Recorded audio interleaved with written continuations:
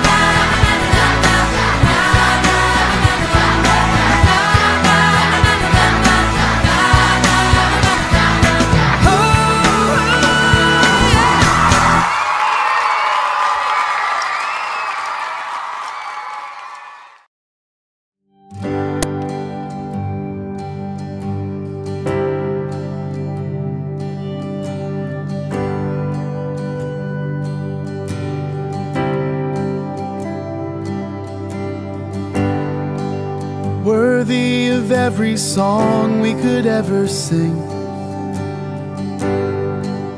worthy of all the praise we could ever bring, worthy of every breath we could ever breathe. We live for you.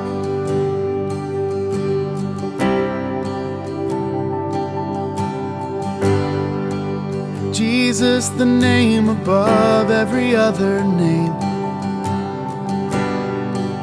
Jesus, the only one who could ever save. Worthy of every breath we could ever breathe. We live for you. Oh, we live for you.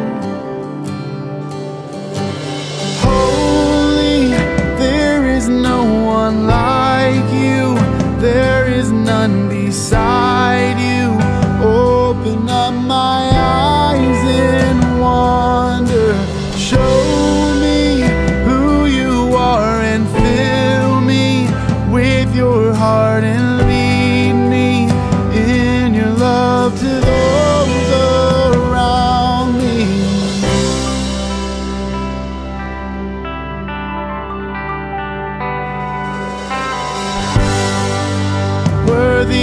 every song we could ever sing.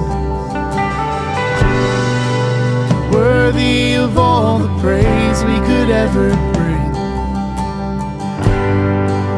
Worthy of every breath we could ever breathe. We live for you. Oh, we live for you. Jesus, the name above every other name. Jesus, the only one who could ever save. Worthy of every breath we could ever breathe. We live for you. Oh, we live for you. Holy, there is no one like you. There is none beside you. Open up my eyes in wonder. Show me who you are and fill me with your heart and lead me in your love to those around me. Holy, there is no one like you. There is none beside you. Open up my eyes in wonder.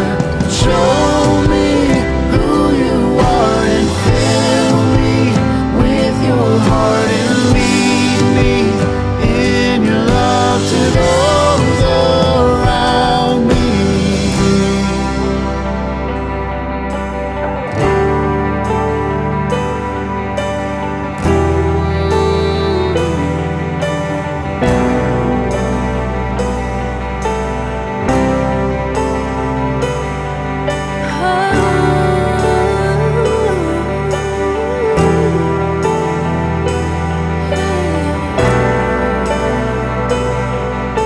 And I will build my life upon your love. It is a firm foundation. I will put my trust in you alone, and I will not be shaken. I will build my life upon your love. It is a firm foundation. I will put my trust in you alone, and I will not be shaken. Holy, there is no one like you. There is none beside you. Open up my eyes in wonder. Show me who you are and fill me with your heart and lead me in your love to those around me. I will build my life upon your love. It is a firm foundation. I will put my trust in you alone, and I will not be shaken. Holy, there is no one like you. There is none beside you. Open up my eyes in wonder. Show me who you are and fill me with your heart and lead me in your love to those around me.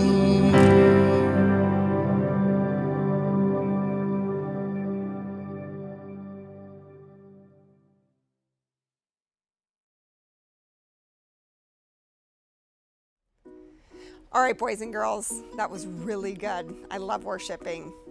Okay, so we know Paul, right? We've been talking about him for a while. First he was Saul, He had that amazing encounter where he was blinded by the light, and he turned into just a complete follower of Jesus, and he just spread the gospel everywhere. And that's where our story picks up today. This is a story from Acts. And boys and girls, Paul is just on fire to spread the gospel. He is just talking to everybody. And what happens is that he starts to make the Roman leaders and the Jewish leaders really mad. And they put him in jail.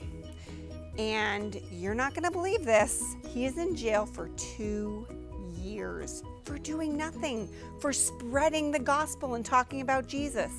And that's where our story picks up.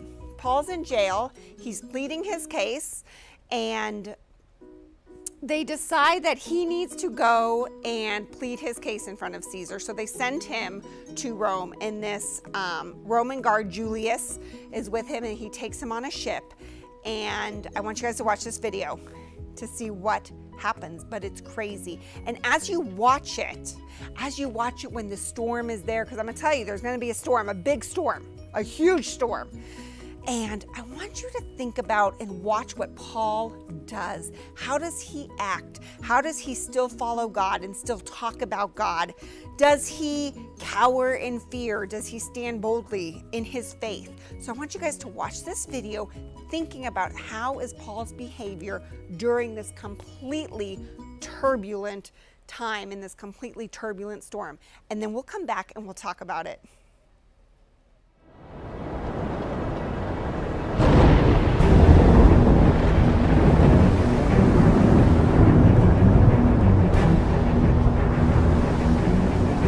Paul's adventures and travels led him to Jerusalem.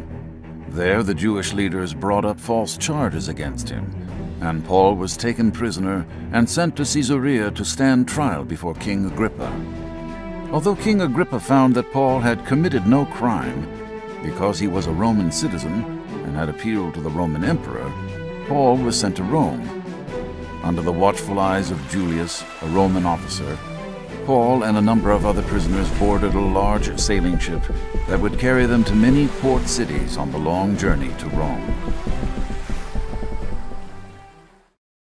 Once aboard the ship, Paul was led on a winding journey that took him from Caesarea to Sidon, to Myra, to Cnidus, and then around the island of Crete, where they docked at a place called Fair Havens. Getting to Fair Havens had been a long and difficult journey. Winter was approaching, bringing with it dangerous weather and sailing conditions.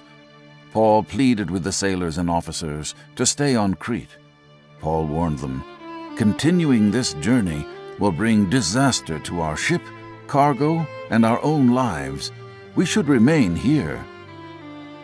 Despite Paul's warnings, the officer in charge was persuaded by the ship's captain to find a safer place on the island of Crete where they could spend the winter. Soon after they set sail, what was a gentle breeze turned into hurricane-force winds that blew their ship far off course and out into the open sea. The sailors tried to control the ship, but nothing they did could put them back on course. Exhausted, the sailors secured the ship as best as they could with ropes, and then let the storm drive them wherever it pleased. For many days, the ship sailed on raging seas under the black skies of the storm that blotted out the sun and the stars. Exhausted and starving, everyone on board began to lose hope that they would survive this voyage. All except for Paul. Paul stood in front of the crew and passengers and said, "Men, you should have listened to me and not left Crete. But take courage.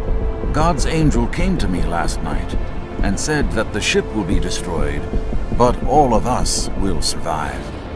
Even though we will be shipwrecked, God will save us."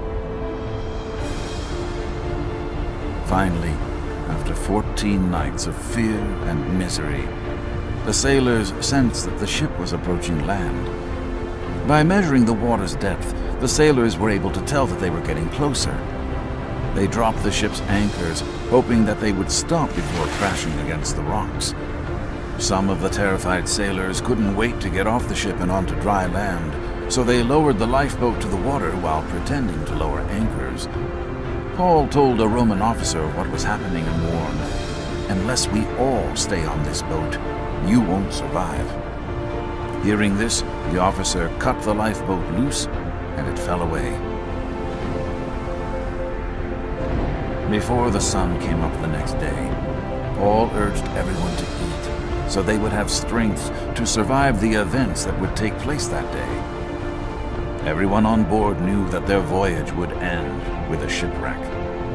Paul could see the fear and concern on their faces, so he offered them encouragement by reminding them that God said everyone on the ship would make it safely to shore. Paul then took some bread and gave thanks to God in front of the crew and passengers. He broke it into pieces and then began to eat. Everyone on board ate until they were full, and they were strengthened and encouraged. At daylight, the sailors decided to run the ship aground. They cut away the anchors and aimed the ship for the beach. The ship slammed into a sandbar that was still a bit off the island shore. The ship wouldn't budge out of the sand, and the waves began to smash what was left of the ship into pieces. The Roman soldiers wanted to kill the prisoners to stop them from swimming away and escaping. But one soldier, who wanted to spare Paul's life, stopped the others from carrying out their plan. Some prisoners jumped overboard and swam ashore, while others survived by clinging to broken pieces of ship. In the end, everyone made it safely ashore on the island of Malta.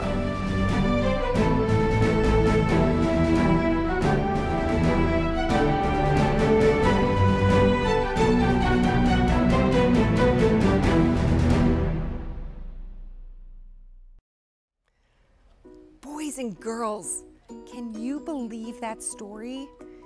Think about that story. How long did that storm last? They're in the middle of the sea and this storm is battering them. For how long? Do you guys remember? 2 weeks, boys and girls. 2 weeks. And what happened? How did Paul know that everybody would be safe? Do you remember?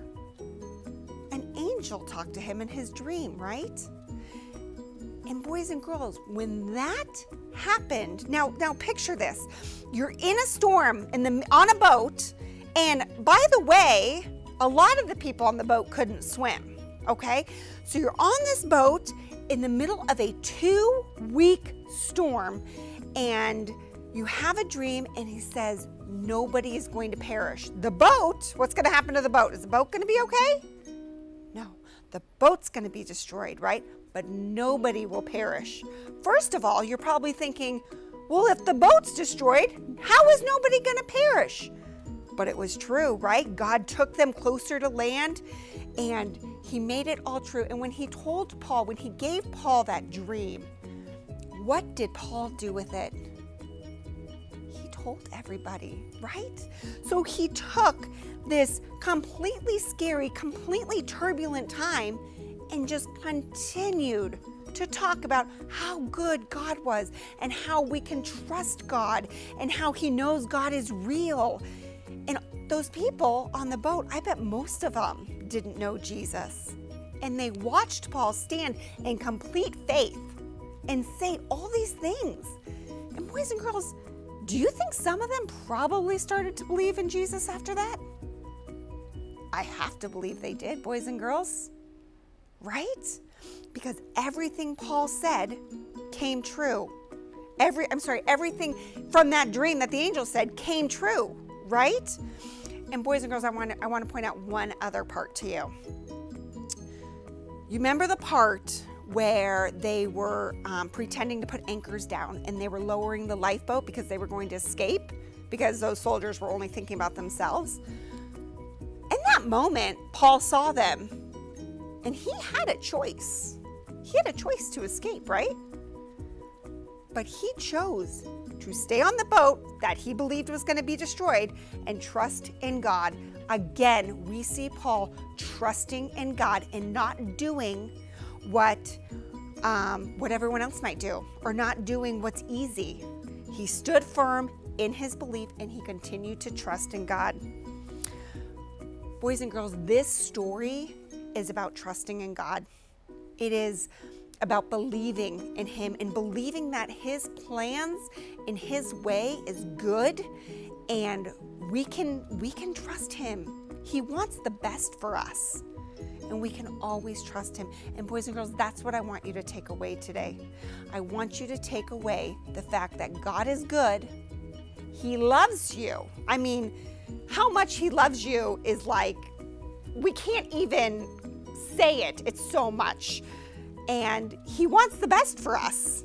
And so we need to trust him even in those hard times. We always want to put our trust in Jesus. So as you go out this week and as you do things in the week, I want you to remember that. Just remember, God is good and I'm going to trust him.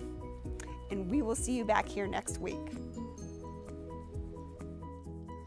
Okay, boys and girls, I'll see you next week. And next week, we are going to talk about one of the letters that Paul wrote while he was in jail. And we're going to look at how he used this time to continue to spread the gospel while he was in jail. And now you are going to make a little shipwreck craft. So I've got a special helper here who's going to show you what to do. And I'll see you guys next week.